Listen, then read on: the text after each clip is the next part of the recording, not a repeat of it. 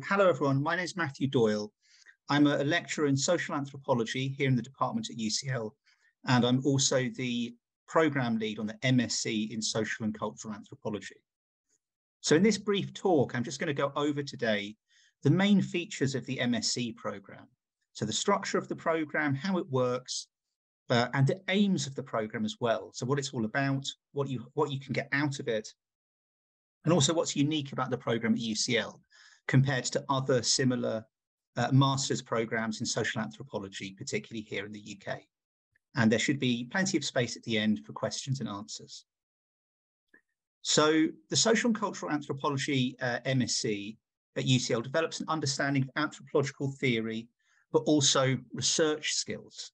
So this program is aimed at graduates in anthropology, but also related social science and humanities disciplines. So what we're looking for are people who have got a background in essay-based social science and humanities disciplines. So this might be things like philosophy, politics and international relations, sociology, and other cognate disciplines. And this is aimed as potentially a conversion course. So if you're somebody that doesn't have a great deal of knowledge of social and cultural anthropology, but you come from a related social science and humanities discipline, and you're interested in learning a great deal about the history of anthropology, core anthropological theories, but also crucially on this master's program, ethnographic research skills, then this is a good program for you to consider taking.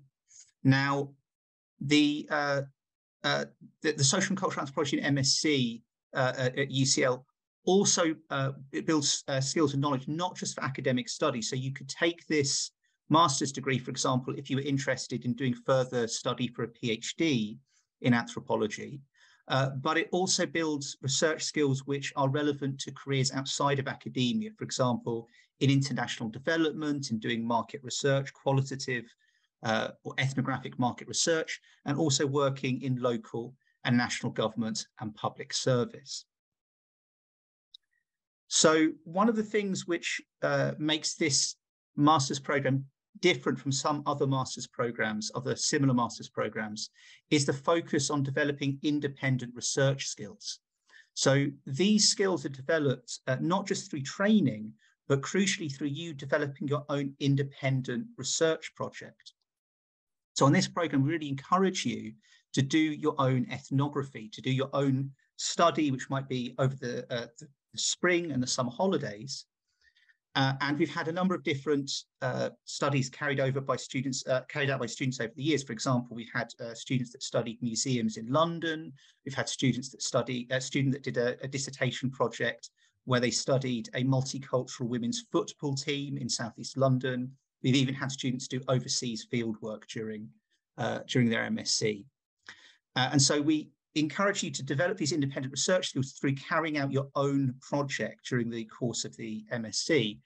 But this is supported by specialized ethnographic methods training, tuition, personalized tuition, and supervision. So you have your own dissertation supervisor who can guide you through this process. Also, one of the things that marks out UCL is it is, I believe, the largest single anthropology department in the whole of the UK. And it also is also an interdisciplinary department. So the Department of Anthropology at UCL was founded by Darrell Ford, who was somebody who trained in North American cultural anthropology and founded the department as a so-called four fields department. So unlike a lot of other social anthropology departments in the UK, this is a department where people also look at things like biological and evolutionary anthropology within the department, medical anthropology, the study of material culture, and so on. And so there are a very large range of options to choose from on your program. And these are not just social anthropology options. You can choose outside of the social anthropology section. And this allows you to create your own bespoke, personalized degree program.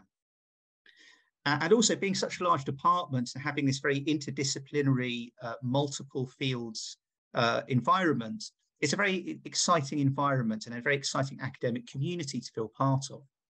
UCL is also a very international university, and we are a very international department. So we have many international students that come from many parts of the world.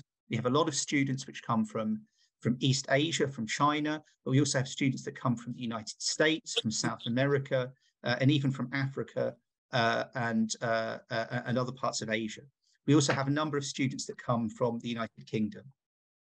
We also have scholars which are performing world-leading research that come from many different parts of the world. Some people trained in the United Kingdom, some trained in the United States and other parts of the world in other academic systems. So just to go over how the program structure would work. So we have 3 terms at UCL, and we provide you with 3 core modules for you to take. And these are critical issues, which is essentially an introduction to the history of anthropology, the history of debates within social anthropology, and core theoretical ideas and issues within the subject. And you also study a module called Methods in Ethnography. And I believe this will be with my colleague Alison MacDonald, and this is a specialized training, in ethnographic methods, how to carry out anthropological research through long-term ethnographic fieldwork. In addition to this, you choose 3 specialist option modules. One of these has to be from within the list available within the social anthropology section, but 2 can be from across the different sections within the department. And a very key part of this program is writing your own independent research project, which you write up in a dissertation to be submitted around about September. So we have this structure of the program. You have 3 modules in the first and second term, which consist of a core introduction to anthropological theory, the history of anthropology, and specialized ethnographic methods training, and your own choice of option modules from across the department. And then you have time during the third term and the summer holidays to spend time on your own independent project to write up your dissertation. And this is guided through individual tuition and personal dissertation supervising. So as I said, it's a very exciting environment at UCL. We have, in fact, 5 different sections which cover all of the different areas of anthropology. As a social anthropologist myself, I work within the social anthropology section, but we also have people working on evolutionary and environmental anthropology. So there are some people who are essentially evolutionary biologists that are studying things like the evolution of human anatomy, primates behavior, comparative primatology, and so on. We also have people studying material culture. So we have people like Daniel Miller, who's an international expert on material culture. So the way that the material environment in which we live shapes our subjectivity, shapes who we are as human beings, and also the study of digital anthropology. So the study of digital or online worlds, things like social media and how digital technologies change the nature of human social life. We also have many people doing research in medical anthropology, so studying things like the cultural perceptions of illnesses, or, for example, how certain practices which don't conform to standard Western understandings of medicine can be understood as medical or psychiatric practices in their own right. And also public anthropology. So we have people, for example, who work at the intersection between anthropology and academia and the private sector, and explore the ways that anthropology and anthropological knowledge can be used in creating creative and collaborative enterprises. And we also have a number of people in the department that work on documentary filmmaking, that are leading documentary filmmakers and that carry out ethnographic and documentary film. And so within this department, we have all of this research going on, and also we have all of these optional modules which are across the range of these different sections. So not just within social anthropology, but in things like material culture, digital anthropology, and online worlds, and so on. And so within this environment at UCL, we have a number of different section research seminars. These take place throughout the year. So the 5 different sections have their different research seminars. We have a social anthropology research seminar, which is a key part of the sort of community that we have here in the social anthropology section, where you can see cutting edge research being presented by leading figures in anthropology from the leading research active universities in the UK and also from other parts of the world. But also, if you were interested, you could go to other section seminars, for example, in medical anthropology or evolutionary and biological anthropology. And in addition to this, UCL is a very large and active hub for anthropological research, has different reading and research groups, which you as postgraduate students potentially here could become involved with. So we have things like, just to give one example, of which there are many, the Human Ecology Research Group, which is a reading and research group where people talk about the interactions between human societies and culture and the lived environment, and explore solutions for dealing with things like climate change collaboratively with local communities. We also have reading and research groups on topics like the anthropology of science fiction, for example.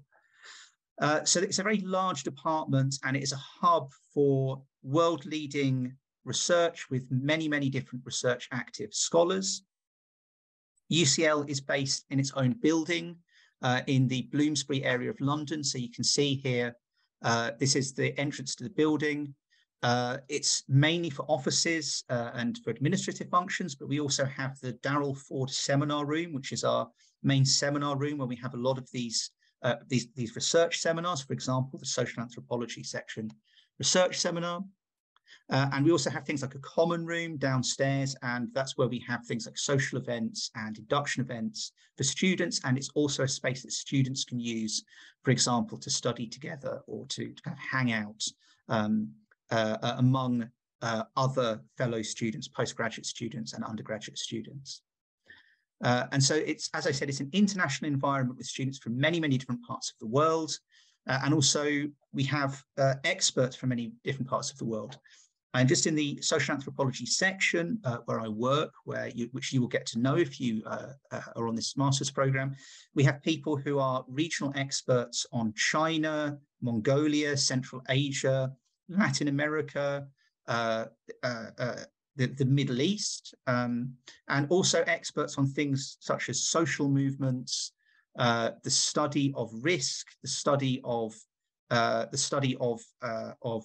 digital anthropology and online worlds, and the study of financial systems and banking.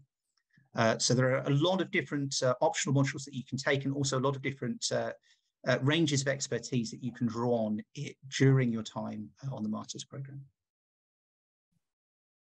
So I think I've come in under time there a little bit, but I'll leave a space here for any questions that anybody might have.